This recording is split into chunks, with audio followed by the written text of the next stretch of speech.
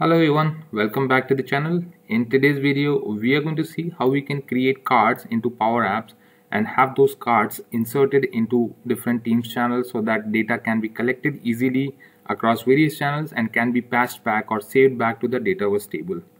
So this entire demo would be splitted up into two parts, where in first part I would be creating a card into Power Apps, and then in second part I'll be using one Power Automate. So whenever a record is created into my tables, then that Power Automate should read the couple of items or input variables and then send my card into Teams channel automatically. So that's what we are going to see.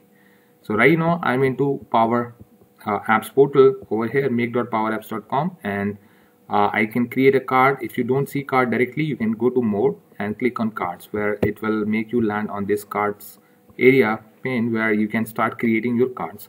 So what are cards? Cards are again a low code solution which can allow us to create quick components which can be used to share or collect feedback or collect data effectively.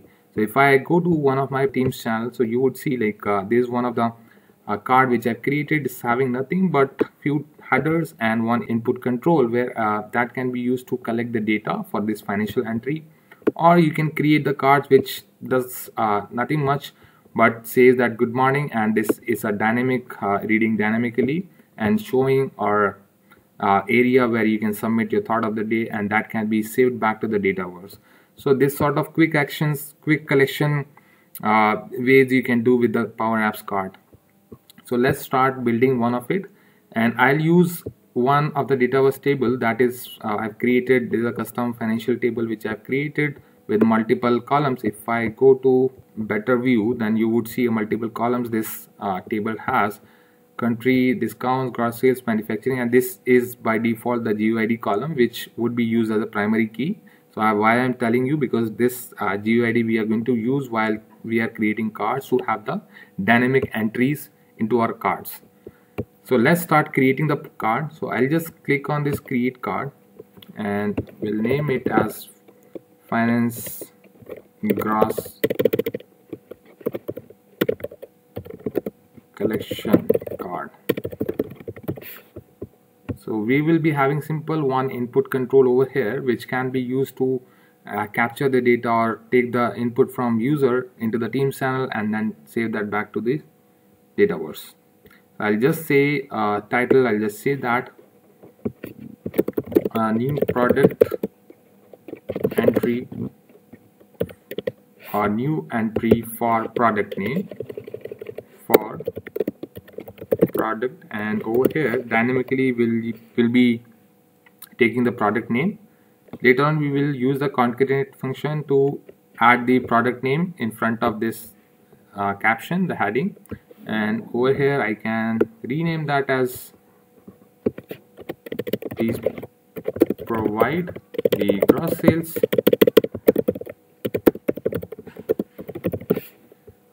and I'll add one input control over here so that we can capture the input from the user. And I will also add one button so that we can call the patch function on that button save. I'll just rename that button as save.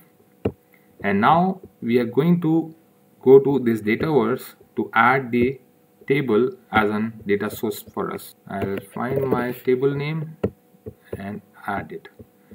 So now the most important thing, because we are going to take the input for this card, so we have to define few variables which can be used either to as a part of looking up that data or as part of saving or like showing the data. So I'm just saying input primary field. So this field would be used to look up the data or the record which is in the Dataverse. So I'll use that as permanent value, value should not be reset. And customization, yes, because we are going to pass that value via our Power Automate. So I'll just say customization is required, this field should be required. And I'll create one more input field that is just to show the product name. So I'll say this product input product name, and again this should be permanent and this should come up again from the Power Automate as an input variable. So I'm just saying that customization required. So this is a quick low-code PowerApps card is ready to be used. I'm just saving it. And before that, we have to do a patch operation so that data can be saved into the financial table back. So for that, I'll use patch function as data source is our financial table, and I will look up my record based on the primary key field, which will be passed as an input primary field.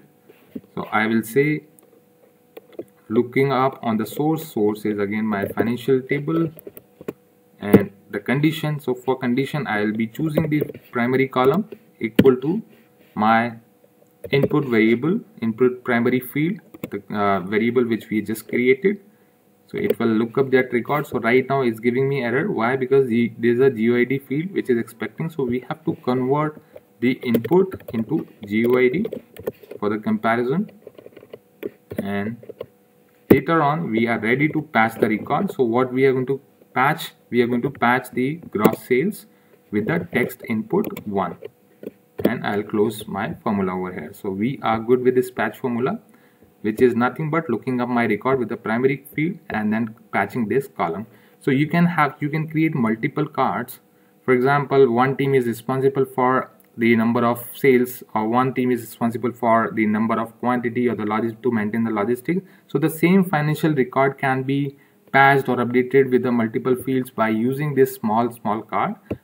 You can share this card in different teams channel and have that input collected in a quick fashion. So I'm just saving it, and we'll just do a test run. So over here it's asking for this input variables which we just created, and I have copied one GUID, and this GUID would be acting as a primary field or looking up with based on the primary field. And this product name, you can put anything, let's say laptop. So it's just for the caption visibility, nothing more than that. So I'm just saying done. I provided my input. Now my card has opened, and we forgot to add the product name in front of it, so that's why it's still showing blank, but the expected result is product name should be visible over here. So I'll just add that one. So right now I'll just enter some special number which we can see into this table. I'll just go to my table. So this is the record which we are patching, and I'm expecting this data should be updated once this save data is done. So I'm just saying 750, clicking on save, and the operation is still going on.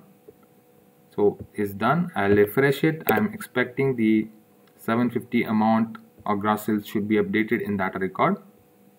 Yes, so gross sales is updated with the 750, the data which we provided over here.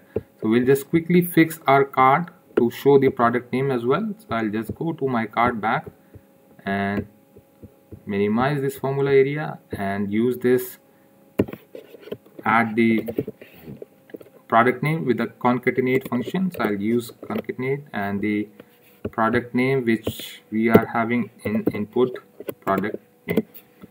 So we are done. I am saving it again. So now the first part is done. We were able to create one quick PowerApps card, and now we will see how this PowerApps card can be used into Power Automate whenever some new entry comes up into this table. So I should trigger this card, or this card should be sent to all this team channel in general channel with this input area where the financial team can provide the input for it. So that's the second part which we are going to see in next session. So I'm just going to close this one. If you have any questions on these cards, then do drop your comments. I'll be happy to answer. That's it for today. Thank you.